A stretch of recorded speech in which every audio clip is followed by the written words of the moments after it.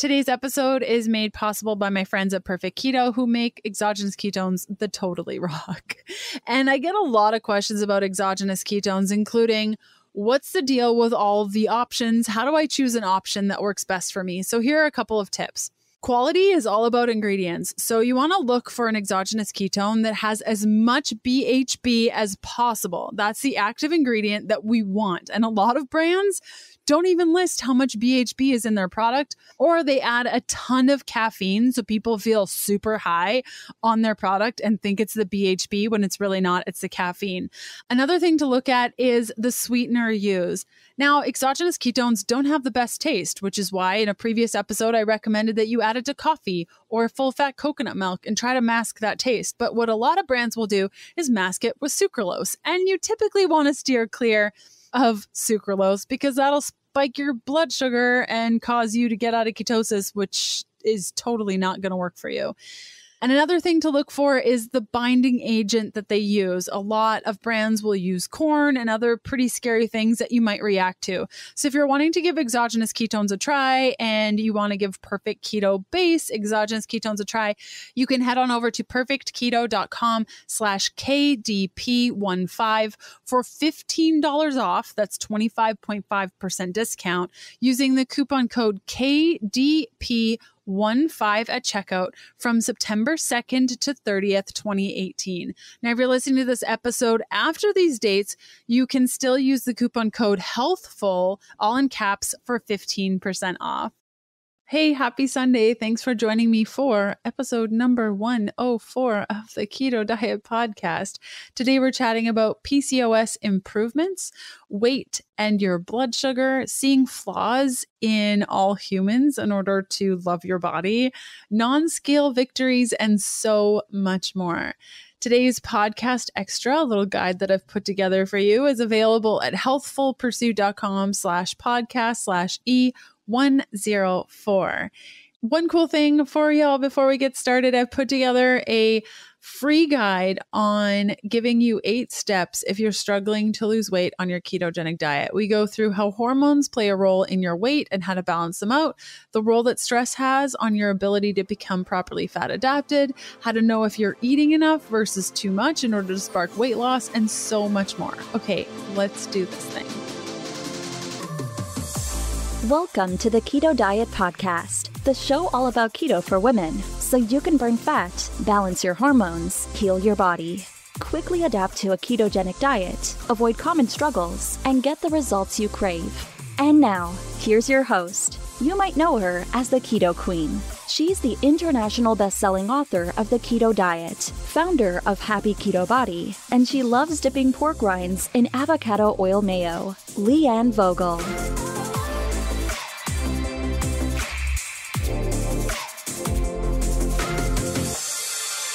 Today's guest is Febeh, who started her fitness journey with the goal of losing weight to keep from developing full-blown diabetes after being diagnosed pre-diabetic in 2011. After losing weight and still not feeling better health-wise, her journey slowly changed from weight loss to treating her PCOS naturally by healing her body. Febeh started following a ketogenic diet in 2017 and credits keto as the key to balancing her hormones better than any medication ever could. Febeh documents her fitness and health journey on Instagram. Her handle is Breaking Up with Obesity. And you'll notice that today's episode is called Breaking Up with Obesity because when you hear Febeh talk about why she named her Instagram this and the story behind it, I can so relate to this feeling. And I love it so much. Now, if you are curious about how hormones play a role in your metabolism and your blood sugar, and you're trying to get a handle on these things, and you already have my program, The Keto Beginning, you can head on over to pages 22 through 24 in The Keto Beginning. And if you're looking to heal your body on keto with many of the protocols that I mentioned a little bit in this episode, and you have fat fueled, it's focused solely on healing. So open that bad boy up and let's get to work. Okay, let's cut over to this interview. Hey, Febeh, how's it going? It is great. It's almost Friday and I get paid, so. Oh my gosh, tomorrow is Friday. Yes. I thought today was Friday. I could have sworn I got to work. I checked my account and I was like, hold on, I didn't get paid. It's not Friday. So. Yeah. That is the worst feeling ever. Like I had shoes in my shopping cart that was ready to press like buy. Then I checked and I was like, oh, you can't buy till tomorrow. It's a good thing you checked. Yeah. Or else my account would have been like on E, like bad. Well, thanks so much for coming on. And we're going to be chatting about a whole bunch of things. But before we get to that, I like to ask every guest that comes on the show, what does keto mean to you? Keto is a cure for my PCOS. That's literally what it's done for me. It's not figuratively a cure, but it's really done more for my PCOS than doctors have since I got diagnosed at 14. In the 1 year that I've done keto, my body has done amazing things. Like it's reversed things that medicine couldn't do, because I was on 3 different medications when I first was trying to cure my PCOS. They said none of that works. But keto literally, in 3 months, my body was doing things that it normally did not do. So keto for me has been a way to treat my PCOS, and it's going to be that way until I feel like I'm ready to slowly get off keto and maybe go towards low carb. That's awesome. And so what sort of changes have you noticed specifically with PCOS that's improved? The number one has to be my skin. With PCOS, we suffer from something called acanthosis nigricans, and nothing really worked. I had a dermatologist who gave me a cream and it bleached my skin. But with PCOS, I'm able to leave my house without makeup on and my skin still looks flawless. So that's the number, it's not the number one, but it's the biggest thing for me, because as women, we want to feel comfortable in our own skin. I remember in 9th grade, I was wearing my mother's foundation to cover up how dark my neck was. Mind you, my mom is light skinned. I am not light skinned, I am chocolate. So you can only imagine how my skin looked wearing her foundation. I was just so ashamed of what my skin looked like due to my PCOS being so harsh. The symptoms were horrible. As soon as I started keto, the extra fats, it's they just, I don't know, it just cleared everything up. My skin looks so much better. It feels better. I haven't done anything crazy. I followed the simplest skin routine. Everything else is just thanks to keto. That's amazing. What else are you just oh my gosh, this is so awesome? My hair, okay, I'm natural, and my hair, because of PCOS, again, I suffered from little bald patches. My hair grew slow. My hair is growing at a rate that I just don't understand. And now I'm just okay, I think I need to go get a trim, because I don't care for long hair too much, but I don't want my hair to be short. So I'm just wow, this is great. This is too much. It's growing way too fast for me. So other than my actual hair, the facial hair that I used to suffer from, it's also slowed down. I used to use meat on my face almost every week, sometimes every 3 days. Nowadays, I can go maybe 3 weeks and not have to clear off my lady mustache or whatever. And I honestly think it's because my hormones are kind of balanced now. And again, that's because of PCOS, because I don't take any medication. I haven't taken medicine in the past maybe 4 years. So I know for a fact it's keto that's doing all these things for me, because to be quite honest, it's not weightlifting. I've been doing it for years. But all these changes did not happen until I really took on keto, and I think that's it. And you had gone through a pretty big weight loss journey because you were pre-diabetic. Can you tell me a little bit about that and kind of how you lost weight and what that feeling was like when you got to your goal weight and you weren't totally happy yet? Yeah. I was 19 years old. I went to my endocrinologist, and she did all sorts of blood work, because she was like, we know you have PCOS. Now, how do we treat it? The blood work came back, and she sat me down and she said, well, I have something to tell you. You are borderline diabetic. If you are to gain 5 to 10 more pounds, I honestly believe you will be full-blown diabetic. My weight was never something that bothered me, but when she used that word, I was like, you're basically telling me that I just signed my own death certificate, basically. Because to me, diabetes cuts your life by years, and I didn't want that. I was like, I deserve to live this full life, this life where I'm not constantly pricking myself to check my blood sugar levels, this life where I can go out and eat with my friends and not be worried about my sugar spiking or me passing out because my sugar is low. And that's what really drove me. I went to this gym at the nearest mall in my house was opening up a gym. I signed up before the gym opened. They were still building the gym when I signed up. That's how determined I was to get rid of this D word that she used. I was like, I don't want to be defined by diabetes. So she put me on metformin, and I used the metformin while I was working out. And I was losing the weight. I lost about 60 pounds in like 7 months. I thought it was because I was working out, but come to find out the reason I lost all that weight is because the metformin made me so nauseous, I refused to eat. So I was basically starving myself. And I lost the weight, but the problem with me losing weight from starving, I had a bobblehead. My head was still huge and my body was tiny. And my mom was like, you know what? This is enough. Like, you've lost enough weight. Stop. And I was like, Ma, I'm not even trying anymore. Like, this isn't me. So I took myself off of the metformin because I was like, I just can't. I felt miserable. I was weak. I was skipping class. I was sleeping in class. It just was not working. I felt like it treated the weight, but it didn't treat the symptoms that came with my PCOS because I was depressed. I was stressed. I had insomnia. I was sleeping at the oddest hours. And it's something that I don't share with a lot of people unless they come to me and personally ask me. And then I tell them, metformin for me was hell. Like, yes, I was skinny, but who wants to be skinny and miserable? I hated how I looked. Basically, I just ate away all the muscle that I had, and I was just skinny fat, you know? Once I took myself off of it, I gained back 60 plus 6 pounds, so 66 pounds. I was pushing 300 pounds after I took myself off of the medication. And that's when I realized medicine is not the answer. It is not the answer. My mom was like, how is it that you gained all the weight back plus more? And I had no answer for her. I could not tell her why. You didn't change anything. You just went off the medication. I just took myself off of it. I was still eating a regular diet. I was still exercising religiously. I literally just stopped taking those horse pills because at one point I was taking 2,000 milligrams a day. And if anybody knows anything about metformin, that is a lot.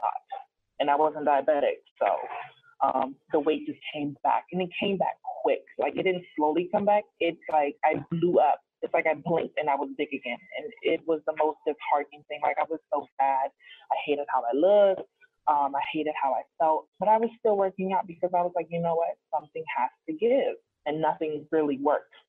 So I told my doctor, can I get back on metformin? And she said, yeah, we can put you back on it. We can increase your dose. When she said increase my dosage, I told her, you know what? Never mind. If I'm taking 2,000 milligrams a day, if you want to increase it, that means we're going up 500. That means you want me taking 3,000 milligrams a day. That is, it's crazy to me that anyone can take 3,000 milligrams of metformin a day and be okay with it. I was not diabetic. So to me, it's just like you're treating me as though I'm a diabetic who does not know how to manage their diabetes.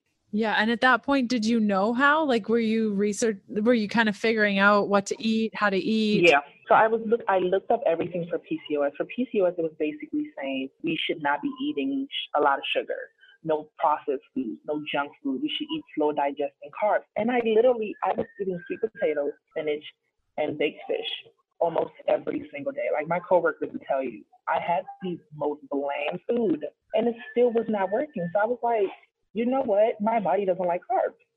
That's when it hit me. I was like, there's some people out there who just don't know how to break down carbs, and that's probably what it is. If someone can be allergic to gluten, you're allergic to carbs. That's what I told myself, like, you're allergic to carbs. Carbs do not like you, and you don't like them. And that's when I slowly started reducing my carbs. And when I went low carb, I saw some changes. So then I started doing research for keto. And the first video I saw was yours. It was like a day of eating and intermittent fasting. I was like, maybe you should try keto. So I watched the videos. I literally watched your videos like all day. Oh, I did thanks. some more research about how fat and hormones work. And that's when it kind of clicked. So I was like, fat, hormones, transport, balance. Yeah. You need to balance your hormones. And in order to do that, you need to feed your body this fat. So I just went full-blown keto. Oh my gosh. How cool is it? Like, the massive story behind this is you were like, I'm not taking your answer. I'm going to find my own answer, and I'm going to be an advocate for my own health. Yeah. My doctor was so pissed when I told her I took myself off of the medication. She said, who told you could do that? I said, seeing how we're treating my body, I gave myself permission. I come to you and I pay you this copay to see me, not to tell me what I can and cannot do. I do respect your opinion, but at this point, this is my health. Yeah. And she wasn't happy. She was like, come back to me when you lose the weight naturally. I was like, I'm not going to come back at all. How about that? Okay. Good for you. So she hasn't seen me since then, and I don't think I'll ever go back. And so what is your relationship to weight now? You've gone up, you've gone down. I kind of just ditched the whole idea of weight. I realized that I think I'm just going to be a big woman for the rest of my life. I'm 5'9", I'm 235 pounds, and I look good and I feel good. And my body does amazing things at this weight. My body fat is at 29%. Some days you can see my abs, some days you can't. For so long, I focused on weighing this certain number because my doctor told me that if my BMI is above a certain number, I'm not healthy. But to me, it's just like, that's not okay because you're telling me to obsess about this number on the scale. And it became so obsessive that I was weighing everything. I went to the restaurant with my friends and I was like, wait, I have to get on my fitness pal and enter in these foods because I have to know that it's not going to make my weight go up. It's not too much sodium. I was weighing everything. Like, I ate a gumbo and I plugged in my gumbo. I was like, one gumbo. And my best friend was like, are you serious? And it kind of hit me. I was like, you're logging in a gumbo? What kind of life are you living? Like, you have to log in a treat. So I was like, you know what? With having PCOS, my weight fluctuates so much. Like, I could sneeze and then gain 5 pounds. So I was like, you know what? Just let go of this whole idea of weighing less than 200 pounds, of fitting into what society says is healthy. Because healthy is not a number, it's how you feel. Healthy is how you see yourself. And to be quite honest, I've never been happier with myself until now. And I still don't fit this society's definition of healthy. I fit my definition of healthy. Yes, totally. And so speaking of society, before we started recording, we were talking about how haters gonna hate and how people just don't, like, they just have too much time on their hands. And I love your judge your mother aspect. Like, that's so brilliant because you're right. If you think back to what your mom taught you, I can almost guarantee that it wasn't hate on everyone, waste your time, and have people, like, be so mean to people that they can lose their jobs and their livelihood. Yeah. Like, it's the thing about it is we don't know a lot of the battles that people are going through. So yes. We tend to just look at people and like, you know what? Oh, you're confident. You're strong. Don't allow this to fool you. I have the days that I wake up and I feel like crap. The days that I look at myself and I don't see this person who is just amazing, this person who is big and bold, this person who is full of life. Because some days you just don't, it's not there. So it's just like, it could be that day that you hit me and it just breaks me even further. And it's just like, before you let something come out of your mouth, think, how is this going to affect this person? How is it really going to, like, how are they going to digest these words that I'm going to use it, like, throw at them? And people don't get that. People think just because it's social media that it doesn't resonate that deeply, that it doesn't really, like, affect you, but it really does. Like, how is it that I put out this content and instead of you guys enjoying it, you guys choose to break me and attack me? Mm-hmm. So that's how I see it. It's just like, before you can, like, break me, judge your mom. I love it. I totally love it. I hope you're totally digging this episode. I love putting these together every week, and I hope you're getting something out of it. I love seeing where you're listening from. So next time you're listening, or even right now, take a picture of yourself watching the show or a screenshot of your favorite episode and tag me on Instagram at Healthful Pursuit. And if social isn't your thing, that's totally fine. Just jump on your favorite podcast player and leave a review for the show. Okay, back to the good stuff. So we've chatted about problems in keto with the products, problems on social media. How do you feel about, also, because we're chatting about social media, like people idolizing other people on social and like not seeing the full story? Because that happens with everybody. Like, we always take pictures of the happy moments. Exactly. And a lot of people come to my page and they tell me the reason I like you is because you keep it real. And that's it. There was one point where for a whole month, I did not get out of bed, and I recorded that. I woke up and I put it on Instagram and I said, you guys want to know the reality of my life? I suffer from depression and I still suffer from it. This is what life looks like for me. I am in my bed, in the dark, and in my house. I did not go to the gym. I barely ate. All I did was sleep, and it's the reality. I woke up and I lost 10 pounds, but it's not because I did anything to lose the weight. It's because I wasn't feeding my body. People refuse to, like, see the real. People don't like it when you keep it 100. And I've told people, it's either you accept what I'm giving you 100% or you unfollow me.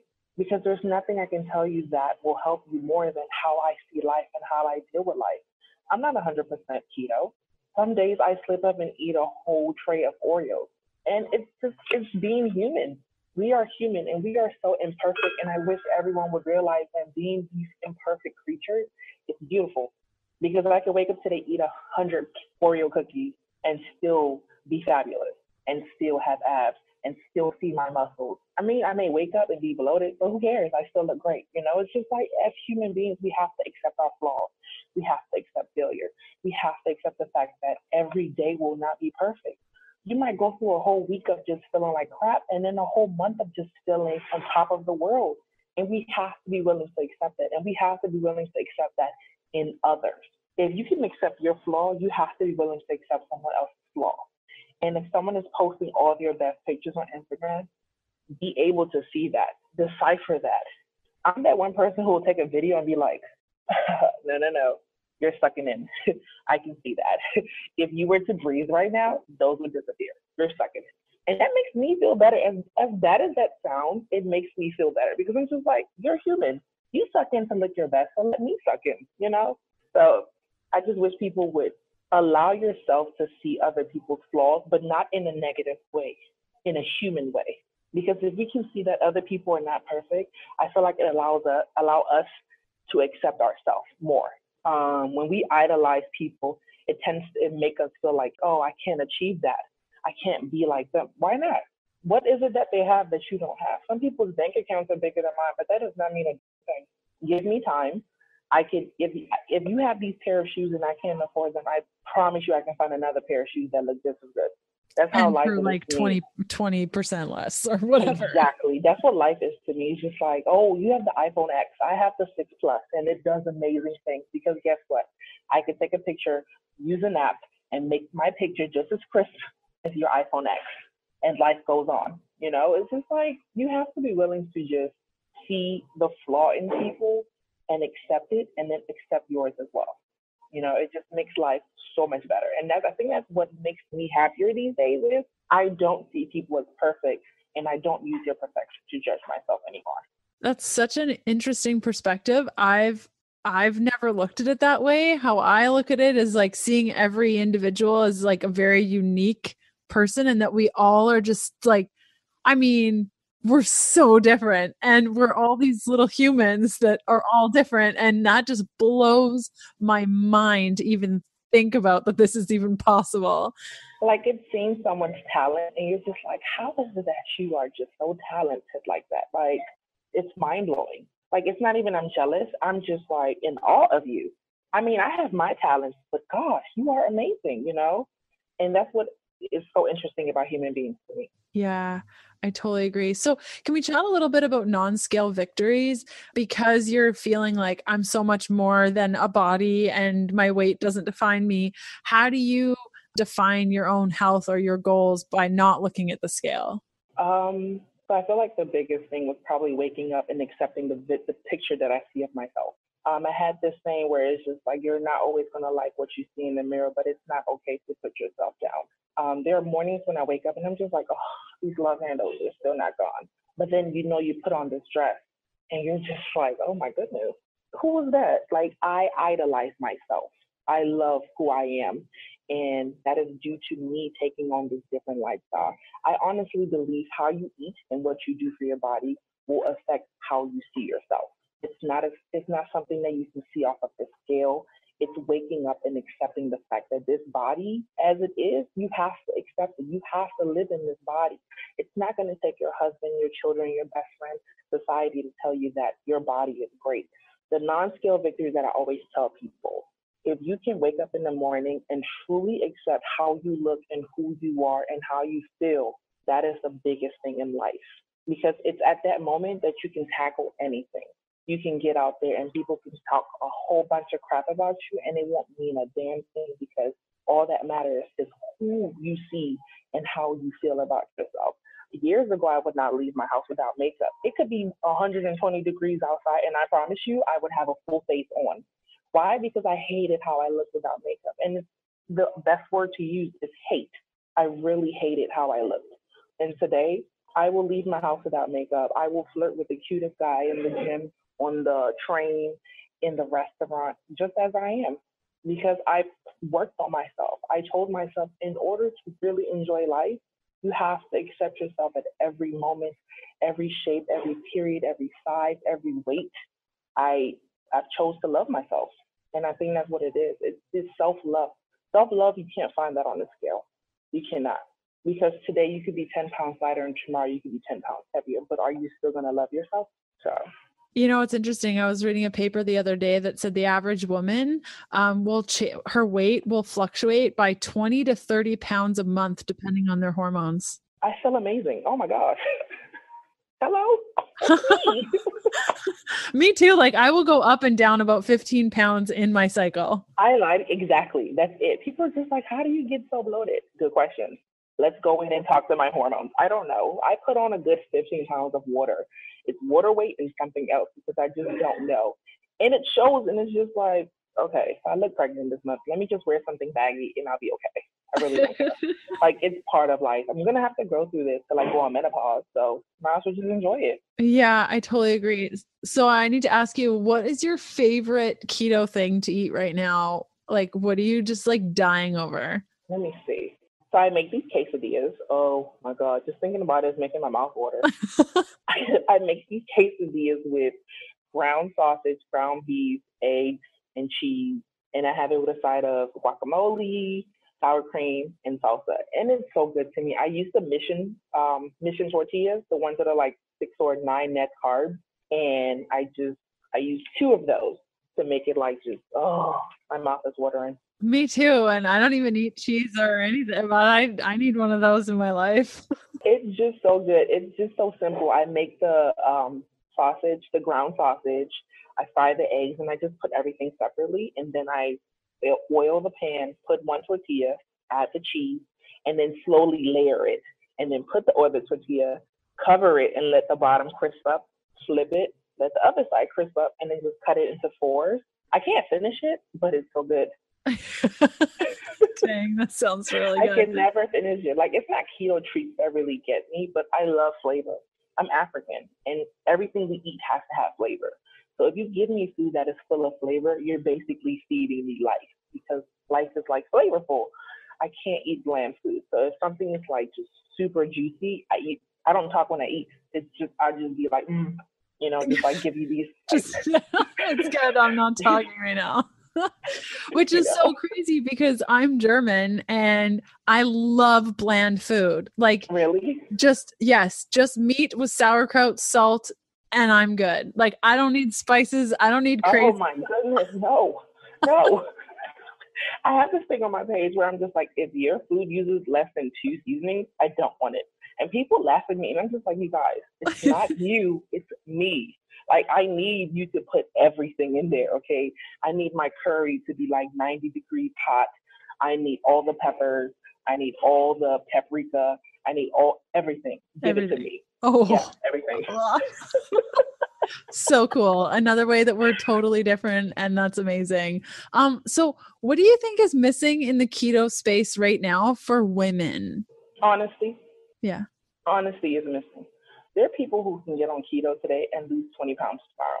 I'm not one of those people. And a lot of people are dishonest about that. I feel like when people start keto and they're successful, they grow this following. Having a bunch of followers is great, but when you have that much, you have to be willing to tell people that don't expect what I have to be the same thing for you. Just because someone can start keto today and in a month they drop 20 pounds doesn't mean that you can start keto today and drop 20 pounds. It may not happen in a month. It may not happen in 3 months. And it's just that honesty that I feel like we really, really need. People are fed these products that don't work. People are told to wake up and drink bulletproof coffee for more energy and blah, blah, blah. And it's just like, don't believe the hype. Do your own research. If you feel in your heart that someone is not being honest with you, do your research. And I've always told people, there are only a handful of people who know about keto that I'm willing to listen to. And I listed you as one of them because you know and that's the simplest way to put it. It's not that you're selling us an ebook. It's not that you're selling us products.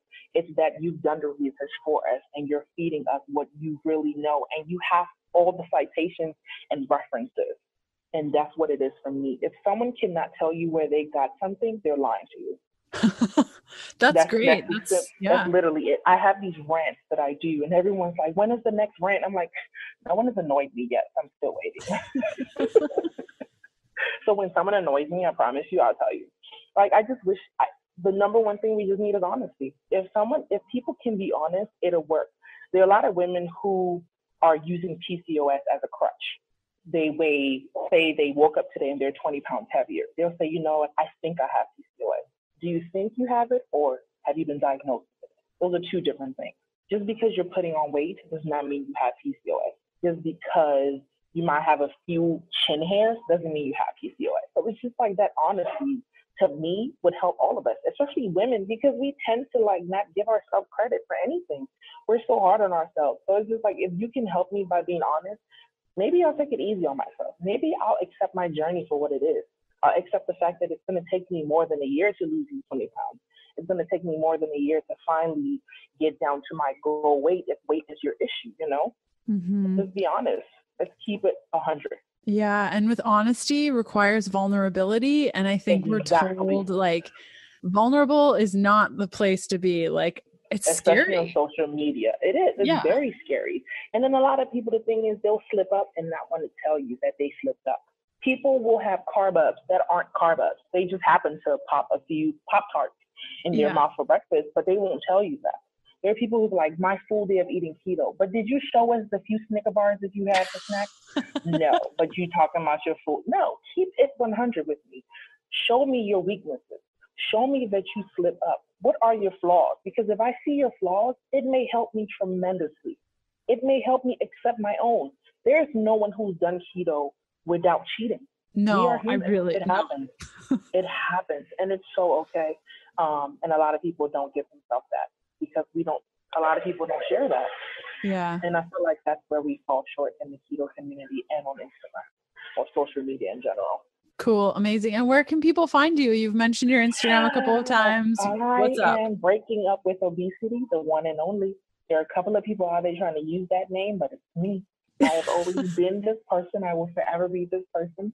You can find me on Instagram and on Facebook under the same handle. I even have a YouTube. Don't mind that I haven't updated since February. My phone is broken.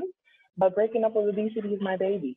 And it's not breaking up with obesity on a scale. It's breaking up with the word obesity, because society has decided that if we weigh a certain number, we are obese. And that's not the case. I am breaking up with obesity based on society's rules and protocols and beliefs. Oh, that is beautiful. I'm glad you described that, because I didn't fully know what that name meant until you said that. I'm like, yes, I love that. Yeah, a lot of people thought when I came up with it, it was based on like this number on the scale. And it's just like, no, I let that go a long time ago. I remember when I got to my lowest weight, my doctor was like, you're still obese. And I was like, but my body's fat. He was like, no, you're still obese. Based on your BMI, you're still obese. And I was just like, okay, that's fine. That's what you believe. Yeah. Oh my gosh. Well, Phoebe, thank you so much for coming on the show. This was a blast. Thank you for having me. This is awesome.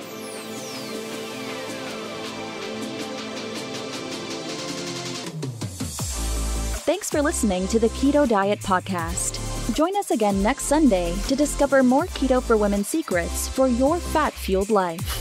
The Keto Diet Podcast, including show notes and links, provides information in respect to healthy living, recipes, nutrition, and diet, and is intended for informational purposes only.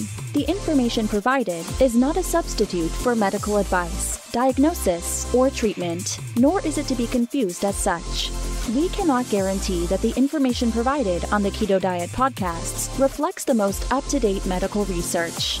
Information is provided without any representations or warranties of any kind. Please consult a qualified physician for medical advice, and always seek the advice of a qualified healthcare provider with any questions you may have regarding your health and nutrition program.